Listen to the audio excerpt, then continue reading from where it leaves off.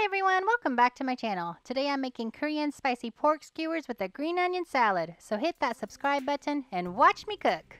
Now this is a really easy dinner to make. All you need is a few ingredients to get this started, and we're just going to start with chopping up our onions into small minced pieces. We'll do the same with our garlic and our ginger until we add them all into a bowl and mix it up with some paste. Once you're done chopping up your veggies, go ahead and grab about a pound of pork roast, pork shoulder, whatever works for you, and slice them up nice and thin. They usually work best when you have them frozen a little bit, and then you can cut through really easily. Going back to our sauce, we're going to go ahead and add everything into a bowl and mix it up nicely. To make mine a little bit spicier, I did add the red chili pepper paste.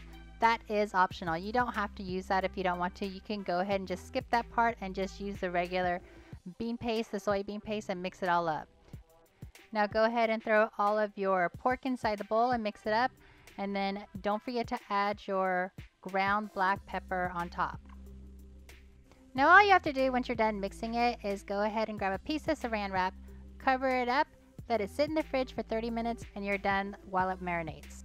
For our green onion salad, I'm basically serving myself with this. I know nobody else in my family is going to eat it, so I'm going to go ahead and prep it in advance. All I'm doing is chopping up my green onions into like 2.5 3-inch slices, and the bigger chunks on the top, the white pieces, I'm going to go ahead and split those in half. And if you have one of these, you can use this. Otherwise, just go ahead and use your knife.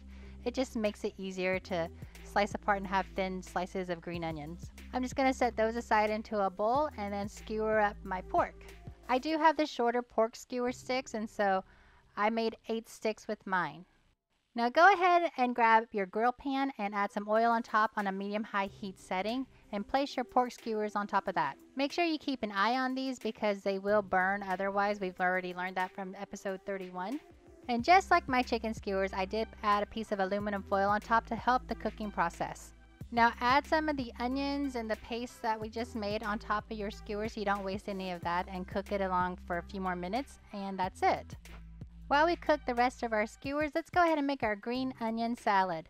Now grab your bowl with the green onions that we had just made, and just make sure you do this last because these green onions will wilt really quickly, and then it's just not that tasty after that. For my hot pepper flakes, I did add about a teaspoon of hot peppers, but that's probably more up to your preference. If you can't tolerate a teaspoon's worth, just go with a half a teaspoon or just a little bit less or more, depending on what you can handle.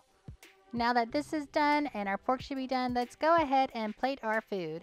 If you guys like this recipe, please hit that subscribe button. And until the next meal, thank you for watching Watch Me Cook.